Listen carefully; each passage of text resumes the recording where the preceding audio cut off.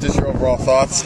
I think we, made a lot of progress over the 15 opportunities that we had this spring.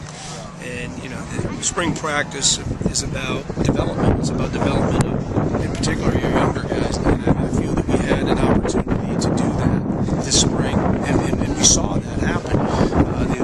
The large number of reps that some of our young guys got, I think, really paid off.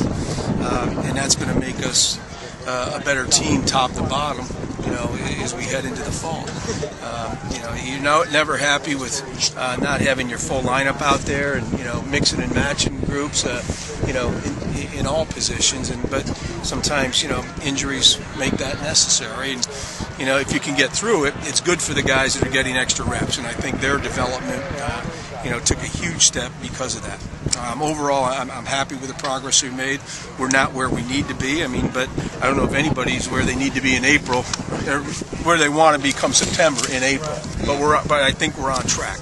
We've got some areas that we've got to improve in, and I'm sure that we will. It seemed like the special teams and the kicking was better today versus last week. Well, as we said, the last week out, we had a tough afternoon with it, and we got a lot blocked, and I think we really fixed the protection on it. We were 9 of 14 overall with some deep kicks. 2 were blocked, and I think 10 of 14, I guess we were. 2 were blocked, and 2 were wide right. But he hit the ball really well.